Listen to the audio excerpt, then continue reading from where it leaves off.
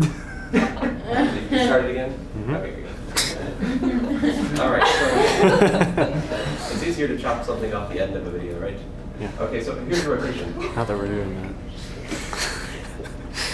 I'm about to get a chance to use those video editing tools I saw on Yahoo. I don't know, see if they work.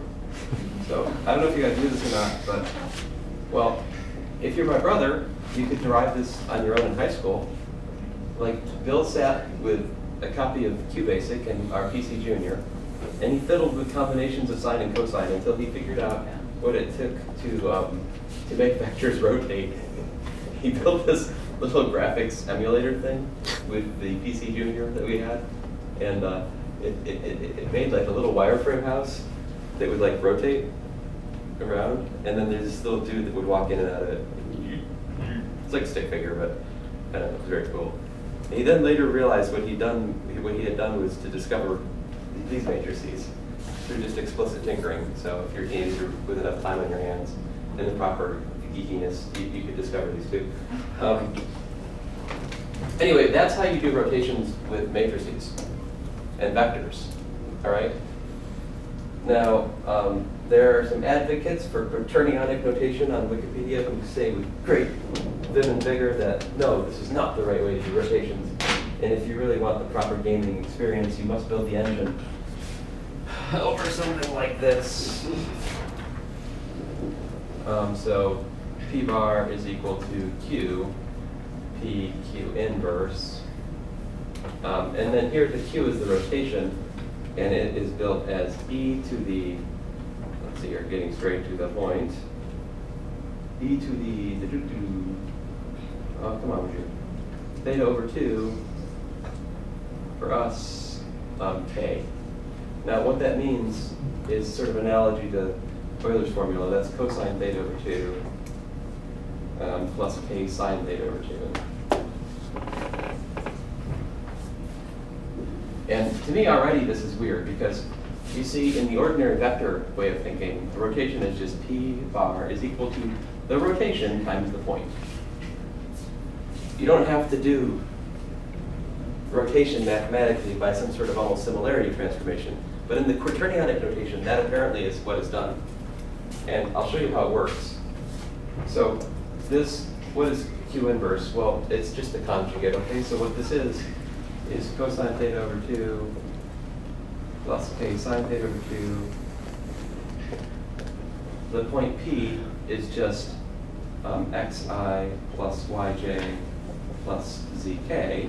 That's an arbitrary point. You know, it's in the with the versors. And then over here you've got cosine theta over 2 minus K sine theta over 2. And then multiplies out. So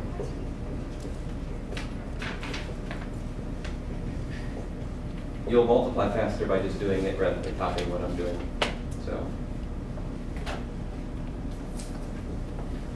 So let's collect together all the things that have I. I've got cosine theta over 2. What else do I have in terms of I in the product of this and that? That's it. Oh, wait a minute. J times K is I. So I have a minus y sine theta over 2 times the versor I. Then what do I have for J terms? For J, I have y cosine theta over 2. And how else do I get J? I don't. So that's it. How about K terms? Oh, I'm an idiot. I. Wait a minute. I missed something. I minus K. So I should have plus what? Plus x sine theta over 2, right? And then what else do I have here?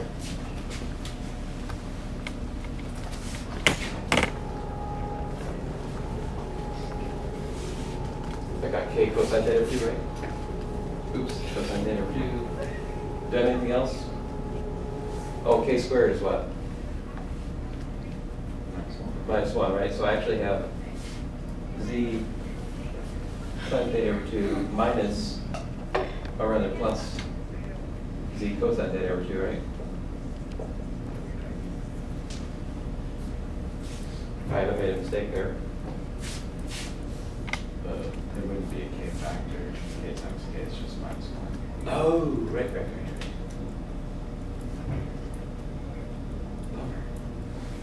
So that should just be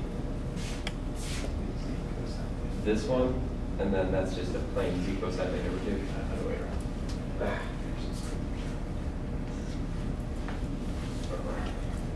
Again, so it's z cosine theta over 2 times k, what was it? Plus z sine theta over 2? That's right. Now multiply this. What? So, this one's just the real term, right? And so in terms of things that get me I have what? I've got x cosine squared theta over 2. And do I have anything else that gets back to an I term? How about k times what? So I get minus y cosine squared theta over 2, right? Minus x cosine theta over 2 sine theta over 2 all times I.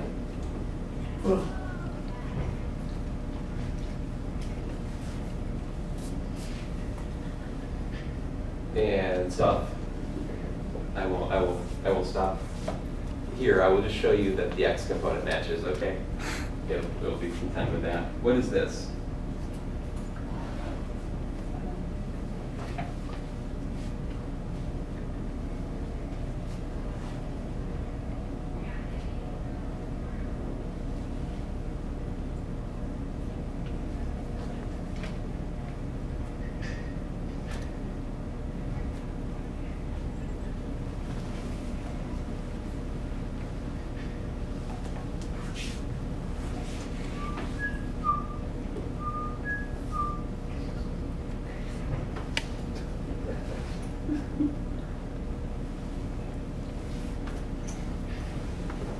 Oh, first of all, that should have been a y, right? Right? Anything else? Comments? Maybe this should also have been? No, wait a minute. Okay. This one should be what? The third one. Third one should be x? All right, so let me underline where it's coming from. It's coming from this and this stuff, right? So the first term is these guys. And oh, I also have this one, right? So minus what? Minus y cosine theta over 2. Sine theta over 2.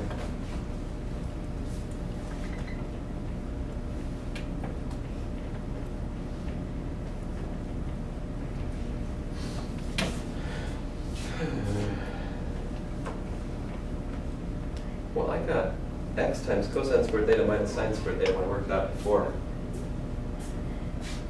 Then you have another minus y cosine theta over 2, sine theta over 2. Yeah, I ended up with x in both. Oh, I seem to have made a mistake here, guys. I don't know. This is what I got when I worked it out before.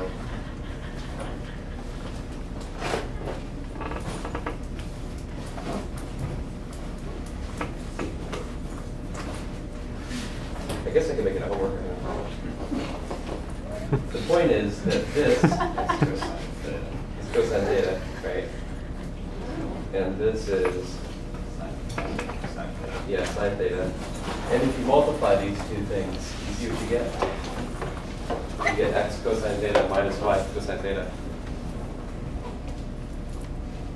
Now, if you study the implementation of these calculations on computers, arguments can be made that using the quaternionic multiplication is actually faster computationally than like matrix multiplication with ordinary vectors.